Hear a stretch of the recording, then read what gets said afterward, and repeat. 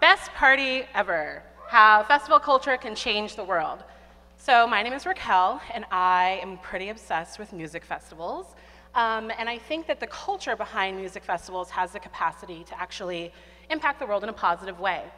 I'm talking specifically about transformational festivals. And these are immersive arts and music festivals. They value community involvement, environmental sustainability, social responsibility, and the goal is to have these life-changing experiences. Burning Man, as you guys are probably familiar. Woohoo! Anybody been to Burning Man? No? Cool. Me either. But this is probably the most famous of these kinds of festivals. But there are dozens, hundreds of them throughout the world. Lightning in a Bottle is another festival that is like this. I attended this festival last May. It takes place in Central California, about halfway between LA and San Francisco. And it kind of like blew my mind. So I'm gonna share some things that I've learned from festivals with you guys tonight. I know you're thinking like, there's this like random chick, she like goes to a festival, probably like gets stoned around a campfire and like wants to change the world. And yeah, I mean, basically. So here's what I've learned. Real life is better than the internet. So transformational festivals are held in these beautiful natural settings. This is actually from Lightning in a Bottle. It was in the fields, it was gorgeous. The idea is that when you're removed from your normal distractions from life, no cell reception or very poor cell reception, there's nothing around you for miles and miles, you're more inclined to have these intimate and really engaged communications and interactions with people around you. So look at this photo. Notice anything weird? There's no cell phones in this picture at all. If you've been to a concert with millennials in the last 5 years, you know how rare of a sight this is. Everybody is actually experiencing this moment together. They're there, they're present, they're not trying to text. Next thing, go down the rabbit hole. This is not a psychedelic reference.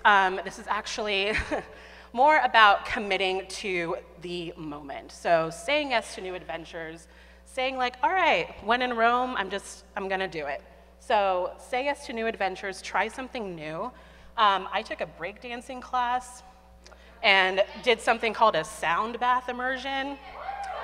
That's cute for you hecklers. No.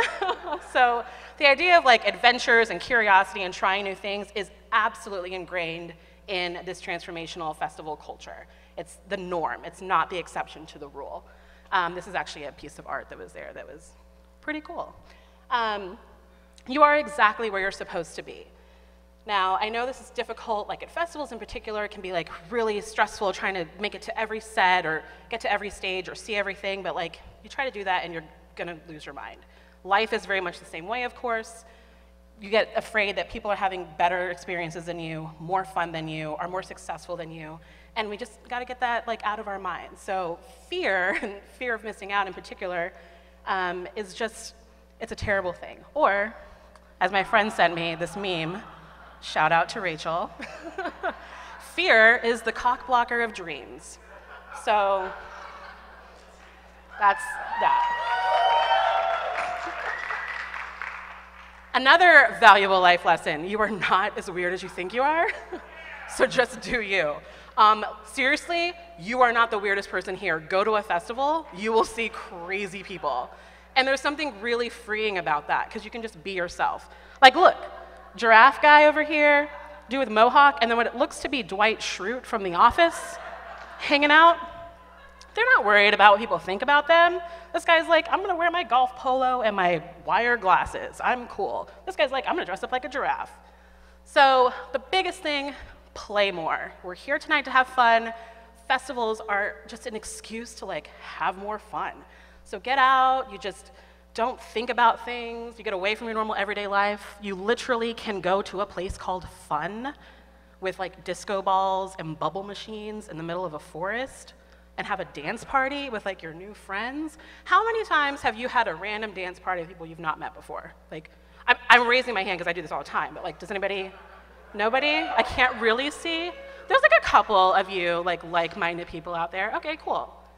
So, in summation, festivals are really the best party ever, not because it's just a ton of fun and you can learn a lot, but the things that you learn there, the experiences that you have the capacity to not only change your life, but also influence those in the world and community around you. Thank you.